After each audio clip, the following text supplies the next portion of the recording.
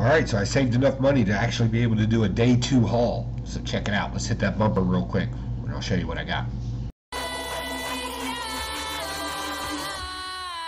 Hey, what's going on, you wonderful weirdos? Welcome back to my day 2 haul from Heroes Con. I want to show you what I kind of picked up today and then tell you what's in the works.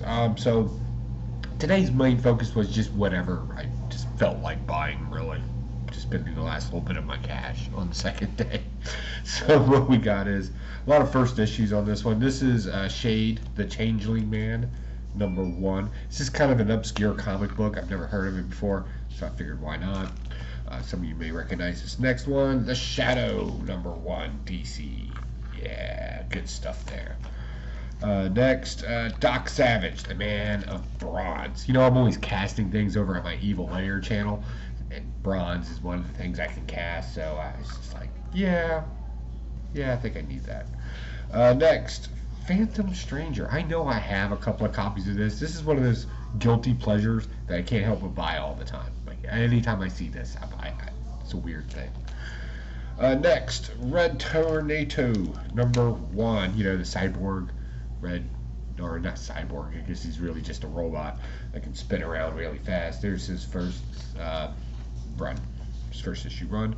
To go with my 80s collection, Conan the Barbarian, the movie special, #1. Pick that up. Sentry, #1. I had the other cover to this. I didn't have this cover, so I went ahead and picked this one up.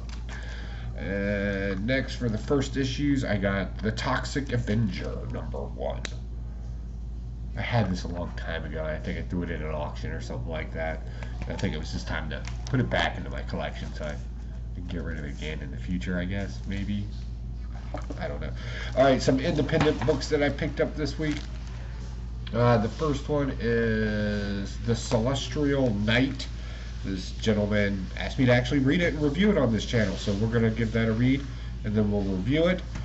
Next is Grit by Slate Comics. I believe these guys are out of Australia.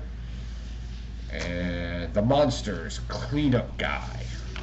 I think I kind of know where this is going from the title, but I definitely want to check that out. Love supporting independent artists, so we'll definitely check those out. And I picked up some Golden Ages today. First one is Marmaduke Monk.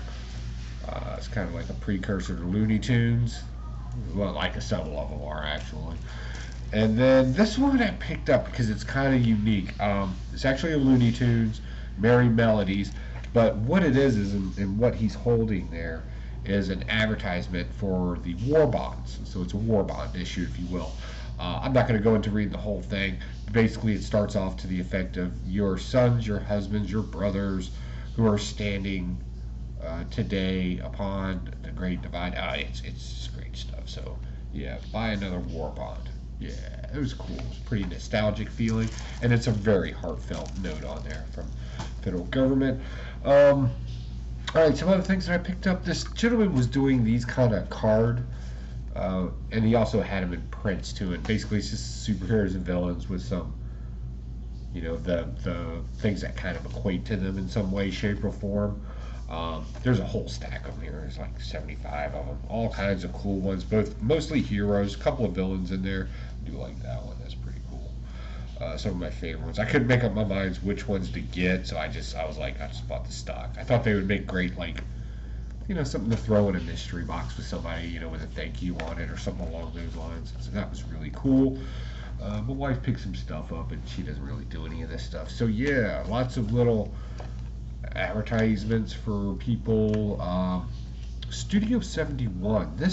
These cats were smart. So what they would do is if you bought a frame, or I'm sorry, if you bought a print, they would frame it on the spot for you for like a pretty fair price too. And they do like custom framing too through their shop. A lot of stuff like that. Various business, Zombie Snot, apparently something with hair coloring or something. Thought it was a cool sticker. And then Cheap Joe's Art and Stuff, right? So yeah, when I picked that up, yeah, it's just a lot of cool stuff, a lot of good stuff. It's been very fun. So we're going to be meeting up with the guys over at the Westin. Apparently there's some Comic-Con related stuff going on over there. So we're going to eat first and then probably end tonight with a libation and a cigar. So definitely keep your eyes open on Instagram. A bunch of us are out here. I'm sure we've been posting all day. So hope to talk to y'all soon. Take it easy. Bye.